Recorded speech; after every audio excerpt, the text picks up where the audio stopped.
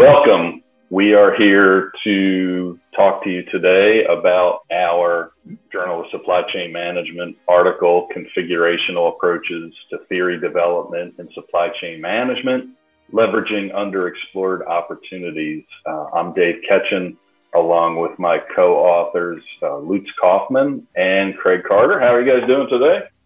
Outstanding. Thank you, Dave. Thank you.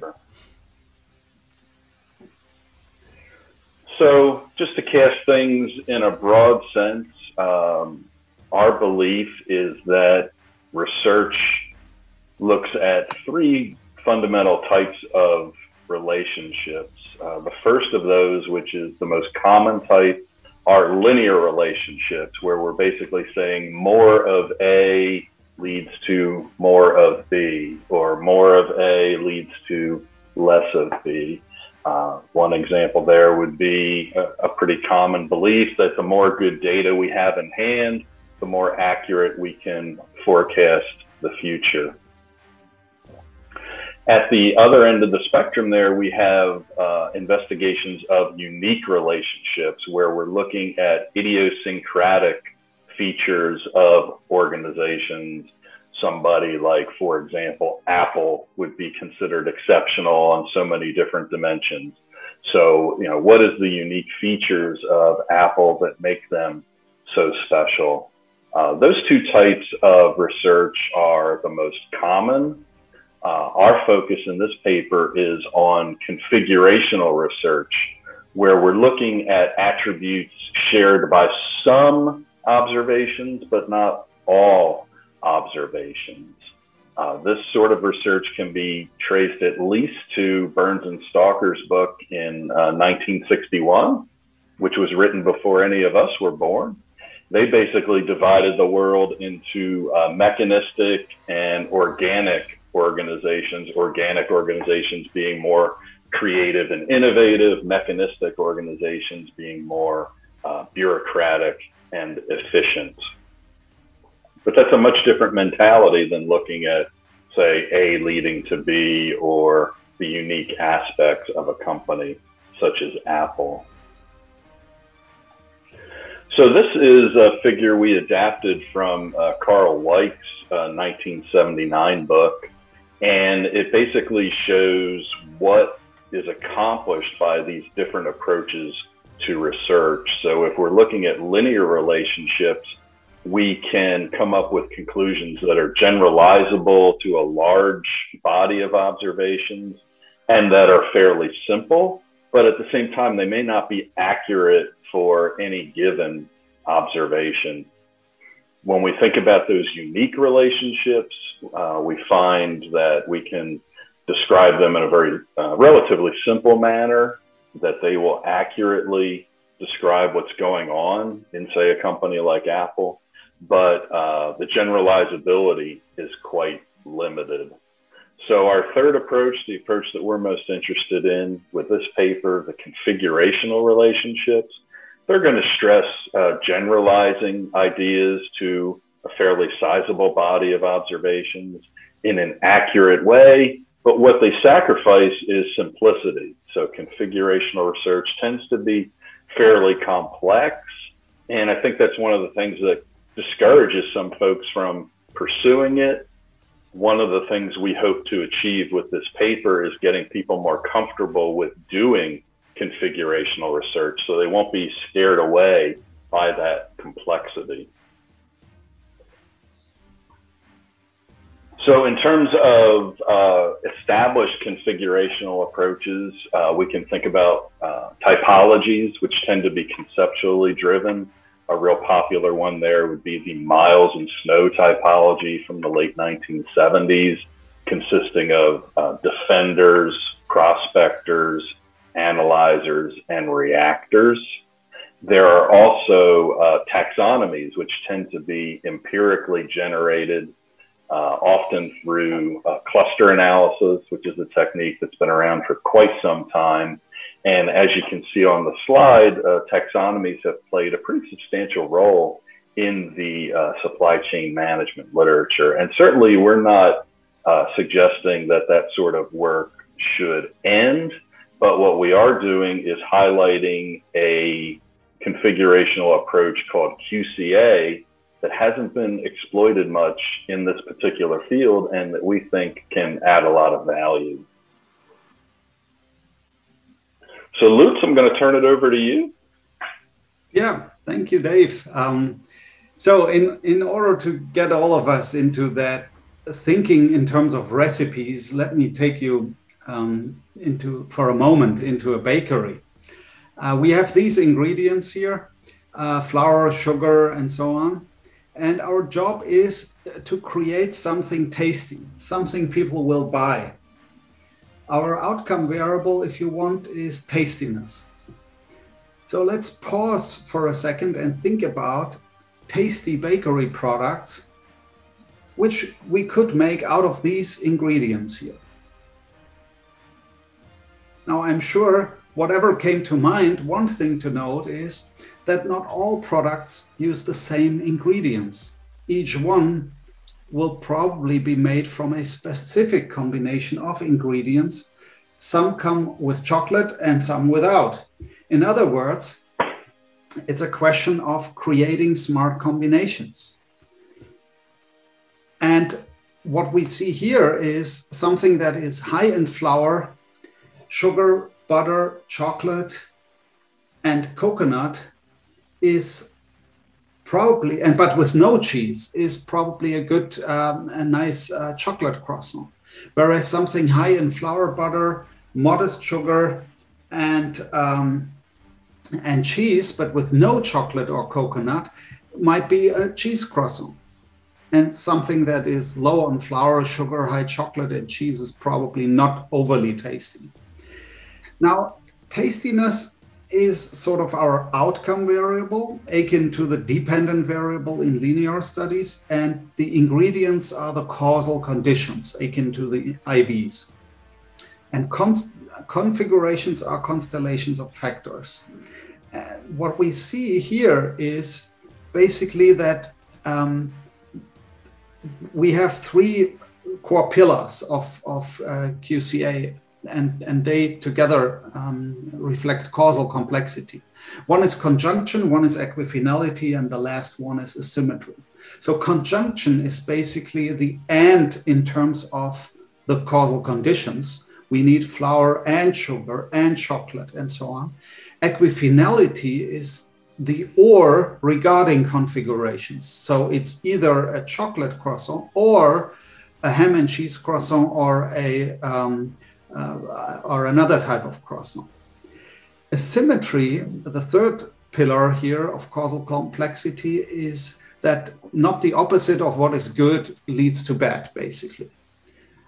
And these are the core pillars of the approach that we then do take a look at when we investigate other situations with a configurational approach. So on the next slide here, we see basically how this would be treated if we were to look at a linear approach. A linear approach would try to identify relationships between an individual ingredient, the independent variable, and tastiness, the dependent variable, holding all other ingredients constant, with some interdependencies potentially being modeled as interaction terms. So we would say, based on those results, that flour and sugar are significantly positively correlated to tastiness. Put simply, I think this would be pretty bad advice to a baker to say more sugar is always better, right? So good advice would instead be come up with some clever combinations that people like, right? And we've put that on the next slide, that we are not dogmatic in a sense. What we recommend with our article is that we complement this thinking that we are all very much used to, namely the correlational thinking, with that configurational mindset, and that the configurational mindset is present in our daily life. We saw that with that bakery example, hopefully.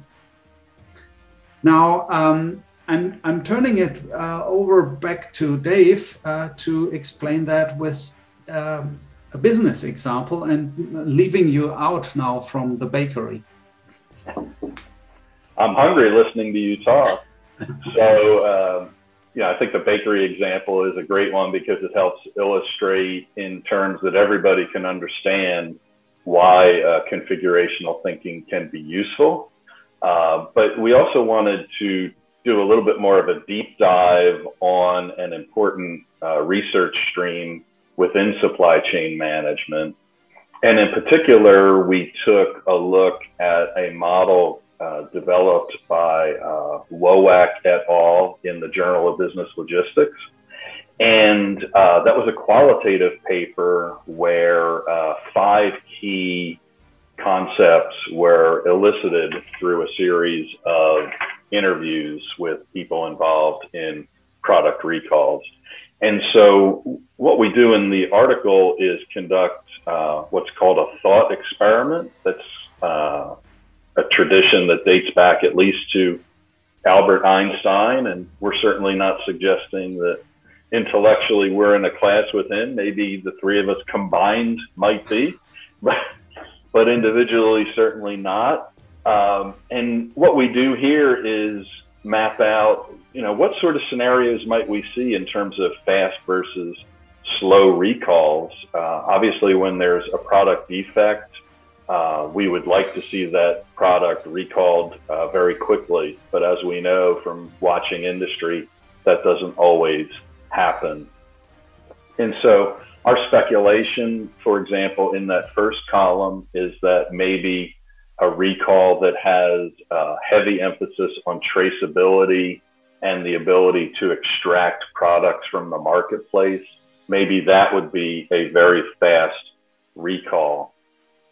On the other side of the chart there, you see a couple of scenarios where the recalls might be slow.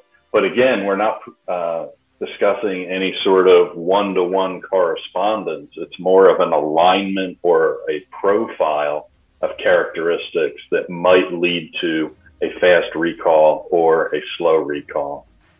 So one of the ways that we wanted to end our presentation was to talk about how we could apply configurational theorizing as well as QCA to future research. And one way to do that is to think about some of the categories of past research, existing research. There are several that we list in our paper, and we go into depth with each of those. For example, with relationships and relationship management, we mentioned research by Morris and Carter, 2004, where we looked at some of Morgan and Hunt's constructs of relationships. And in that paper with Morris and Carter, they looked at 5 of those: acquiescence, propensity to leave the relationship, functional conflict, uncertainty, cooperation. And using a traditional linear approach, structural equation modeling, they investigated how those might affect supplier logistics performance. What they found was that 2 of the constructs were significantly related to supplier logistics performance: uncertainty, negatively related, and cooperation, positively related. And the other 3 were unrelated. If we think about revisiting, for example, that study and applying a configurational approach, what we might find is that in conditions of uncertainty, and we're certainly experiencing those now with the pandemic and buyer-supplier relationships and logistics, there are going to be scenarios where there's high uncertainty. There could very well be configurations where we have high uncertainty, but maybe high functional conflict and low propensity to leave the relationship that could facilitate supplier logistics performance. So we take a bit of a deep dive into each of those areas in our paper. But what I'd like to do, if we could go to the next slide, Dave, is to talk about one of those that I'm most familiar with, which is sustainable supply chain management, and talk a little bit about that. And in the paper, we also discuss several of these possible future research examples. One of which is a paper that actually the 3 of us wrote. It was Dave, Lutz, and myself. It was published in 2020, and we looked at the unintended consequences of sustainable supply chain management. It's a conceptual theory building piece, and we identified 4 potential phenomena that might lead to unintended consequences. Multiple performance metrics, think about safety, living wages, carbon emissions. So that's one. Stakeholders, there are multiple stakeholders. There are individual managers in functions in firms themselves, supply chains, or in other words, multiple firms. So that's a second. Short versus long-term time horizons and social construction and meaning. And when we think about that conceptualization, we can think about applying a configurational approach. For example, if we look at safety within a plant, that might be facilitated by having fewer and more internal stakeholders taking a shorter term time horizon. And that's probably less subject to social construction. It's more tangible versus something like carbon emissions, where maybe more stakeholders need to be involved. A longer term time horizon needs to be considered, and it's certainly more subject to social construction. We also look at the work of Carter and Jennings, where one of the findings from that piece was that having a people-oriented organizational culture is positively related to purchasing social responsibility. That people-oriented organizational culture is one of actually 6 dimensions of organizational culture identified by Chapman and Jen in an earlier study. The other 5 dimensions being stability, outcome orientation, easygoingness, detail orientation, and team orientation. So here a possibility would be to revisit all 6 of those dimensions of organizational culture and see if there are configurations that might lend themselves to purchasing social responsibility. For example, maybe a people-oriented culture is not necessary if you have an outcome orientation along with a detail orientation. That's just one example. And then finally, the work of Gadiger and Carter and Vickman et al. 2016, which looked at intra-organizational influence theory and the various tactics that can be used to try to gain commitment of internal stakeholders to sustainable supply chain management initiatives. And both of those papers took a linear approach to investigating which influence tactics might be most successful. The reality is that this would be very ripe to revisit using configurations in a configurational approach. So certainly there's a value in looking at this in a linear fashion, but it's possible that some configurations might work well, and with asymmetry, that some configurations may not work well. So that's an area that I think would be very ripe to revisit. Well, if you've hung with us the entire video, we certainly appreciate your time, and we hope that you've become convinced that configurational work is a viable alternative to the more popular approaches. And we look forward to seeing configurational work written by you in print down the road. Thank you, everyone. Yeah, thank you.